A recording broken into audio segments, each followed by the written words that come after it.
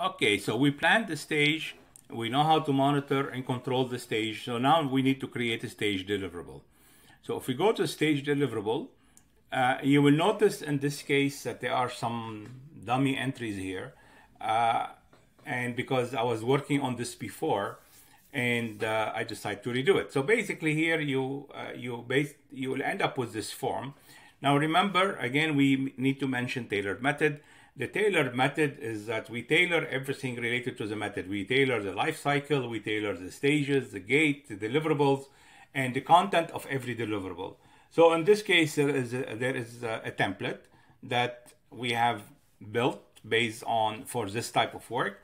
And so basically what you have to make sure you enter data in every box, because all of these are mandatory field. And if you are not sure, we use these Uruk coaches, right? So it explain to you what you need to do here, and you can read it as a text or you can hear it as an audio, and then you can turn it off. You can link to task, you can attach file, you can add comment, or other team member can add comment. Remember, this could be done by the PM, or they could be assigned to different team member.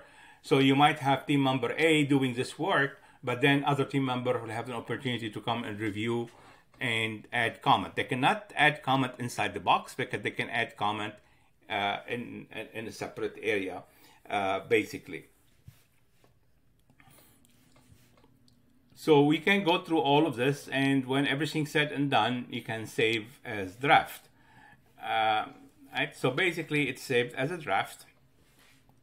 And then what else happened? The reason for this is that, again, you can have multiple team members working on this, and each one, assigned maybe one or two of these boxes to complete, or tasks to complete.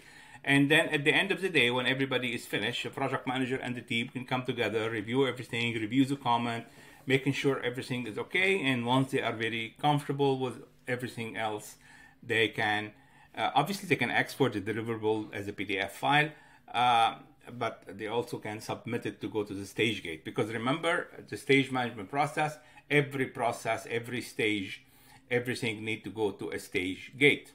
So here we have the ability to add any other information, and once we are quite satisfied, we can submit. Okay, so now this is gone to the sponsor for review, and I will stop here to talk about the stage gate review.